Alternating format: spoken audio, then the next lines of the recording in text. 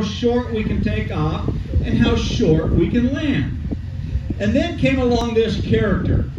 He was a professional hockey player.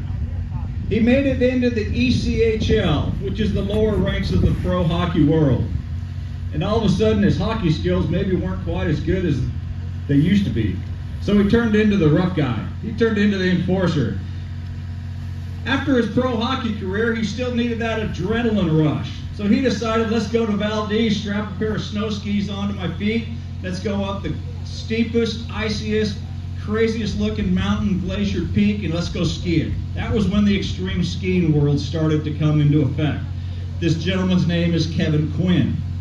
We call him the boss or the father of STOL Drag.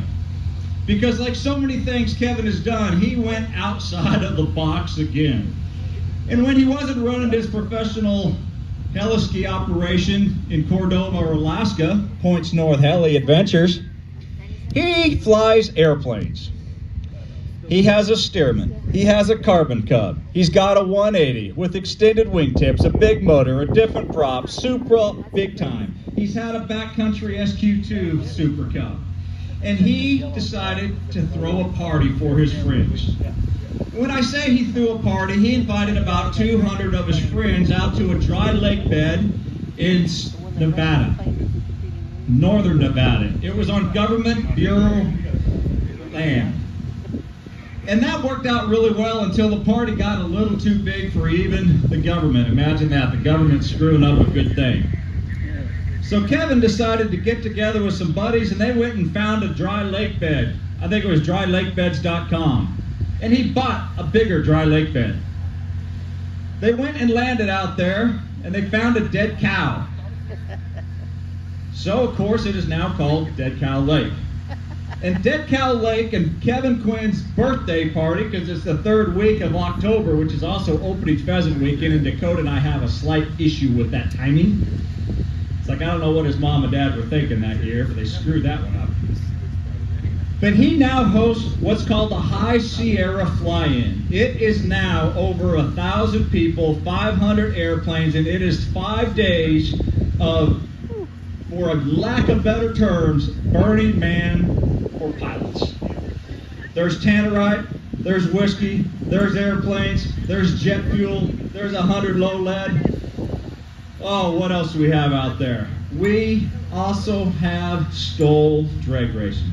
Because when you had this 5-mile-long dry lake bed that was perfectly smooth and some of the best backcountry pilots in the world hanging out, they kind of came up with ideas. And one of them was, let's take 2 airplanes side by side, let's get airborne, fly down to a given point, land, stop as quickly as we can, turn around, and race back to the beginning. And that is where STOL Drag originated. It has now been going for 6 years at High Sierra Fly-In. But the story doesn't stop there. It hardly even begins there, because anybody here been to the Reno Air Races in September besides myself? This is the fastest motorsport in the world. From the unlimited warbirds running at over 500 mile an hour, the ex-military jets running in excess of 600 mile an hour, to your Pitts S1s running around at 180 mile an hour around 50-foot pylons in the Nevada desert, flying at 30 feet off the ground and about 10 feet apart from each other. But Kevin had this dream, or a crazy idea, one of the two. And he went to the Reno Air Racing Association and said, I think you need to have races for the slowest airplanes as well as races for the fastest airplanes. So last year, they had the first year of Reno demonstration. It was a demonstration category, not an official race category, of STOL Drag Racing occurring. They were taking off and flying approximately 2,500 feet right down the front of the show line, out through the sagebrush, bouncing on their big tires, coming to a complete stop, turning around, flying back the other way. And this was occurring between the heat races for the traditional Reno Air Races. Well, the crowd loved it. Reno Air Racing loved it.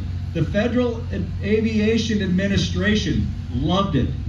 Yes, what you're seeing here is now officially certified as the latest class and the first new class in over 25 years at the Reno Air Racing. and that is STOL Drag Racing. And you are going to get to see that here today because Wayne, Nebraska, and Mayday STOL is the first place outside of the state of Nevada to ever have STOL Drag featured. So you guys are on the leading edge, and I really appreciate y'all being out here. Yeah! So, how's it going to work? We're making that up as we go. I'll let you know when we figure it out.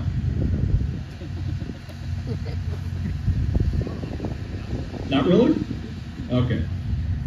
I could be telling the truth. How it works is we're going to start 2 airplanes in a full-up race. Right now we're going to do some more qualifying, so you'll see some single airplanes running. But the course is the same general layout everywhere you go. Any race car fans here, dirt trackers or anything? Every track has its own character, right? Daytona's not like Kansas, Kansas is not like Bristol, Bristol's not like anything else. So what we're going to do is this checkered flag, and you see the men and women out in the safety vests, the Cub Crafters, the Acme Aero, and the AOPA STOL Drag banner. That is the start line. An airplane will pull up to that line. Once they are cleared onto the course and are ready, the start judge will release them. They will take off at full power and fly 2,000 feet down the length of the runway. They're not on the paved runway. They're operating on the grass, much like this. Like scarlet grass, we all know it's alfalfa, and there's some winter wheat on the other side and other vegetation. They're going to fly 2,000 feet down to the far flag. If you look just below the farmhouse and the shop over on the hill, you'll see another checkered black and white flag. That is the end of the course. They're going to fly at that point as fast as they physically can. They then have to slow down as fast as they physically can because they have to land and get stopped in less than 1,000 feet because there's a ditch at the end of the 1,000 feet. If you land before that line, you're disqualified. They will then come to a complete stop on heading. If you are off heading by more than 10 degrees, it's a safety violation and you're disqualified. They have to set the tail wheel down if it has a tail wheel. They then will turn either left or right, 180-degree turn of their own choosing, take off and race back, and now the start line becomes the finish line. They must land past that line. And the first airplane to come to a complete stop, which will occur right out here, and set the tail down, is the winner.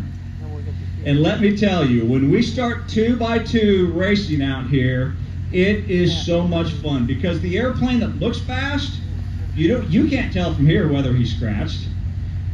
The airplane that may get back here and land first may be going so fast that he rolls 800 feet down and gets stopped, while the guy that was 200 feet behind him lands at 30 miles an hour and gets it stopped first. And so until it's all said and done, you really don't know who's going to win or lose each heat, and that's what makes it so fun. But let me tell you a little bit about this course.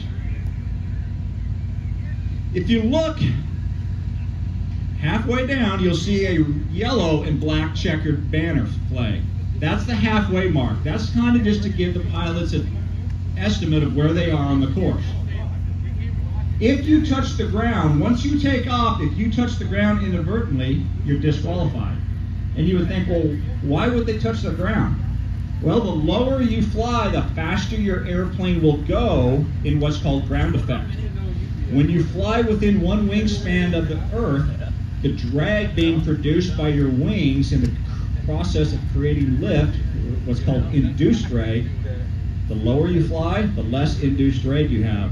So in a drag race, that means less drag, more speed. More speed means more winning. More winning means more money. More money means more beer and more airplane parts, and we like both those.